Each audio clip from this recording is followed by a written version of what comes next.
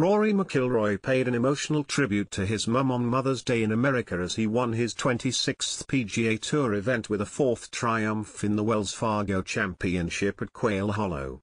The Hollywood superstar, number 2 in the world right now, claimed back-to-back PGA Tour titles as he overhauled Xander Schauffele with a stunning back 9 display. McIlroy claimed the Zurich Classic alongside Shane Lowry a fortnight ago, and now goes to the US PGA this week on the back of back-to-back wins. A 6-under 65 saw McIlroy finish 17 under with the perfect tune-up for this week's major at Valhalla, the scene of his most recent major victory in 2014. McIlroy told Sky Sports, "It feels like the stars are aligning a little bit," he said ahead of the US PGA this week.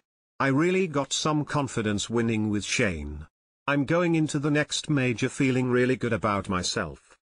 Read more. Rory Mcilroy says golf's warring factions can learn from Good Friday Agreement. He was then asked about his mother, and replied, "My mum's amazing. Most people know my dad, Jerry, but my mum Rosie is like the rock, or the gel, that holds our family together. She always has been. I said this last night, I'm probably a lot more like my dad than my mum. But I wish I was a little more like my mum at times. I'm excited to get home and see them."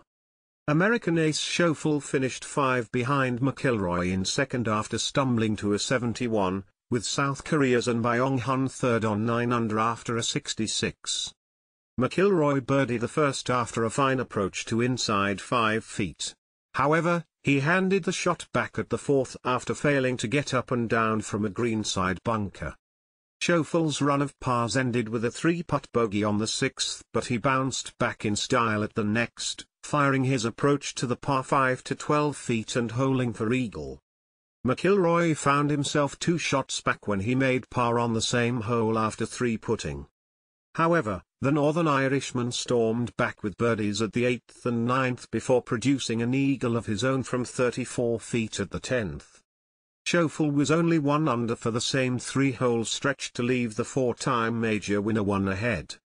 McIlroy found himself 2 in front as Schauffele dropped a shot on the 12th and ramped up the pressure on his playing partner with a birdie from 13 feet at the short next.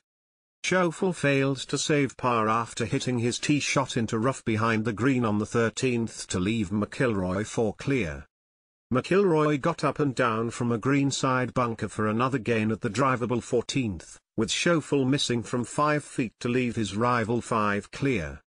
An eagle from a greenside bunker on the 15th eliminated any prospect of a nervy finish for McIlroy, and the 35-year-old parred the 16th and 17th before dropping 2 shots on the last after hitting his approach in the water.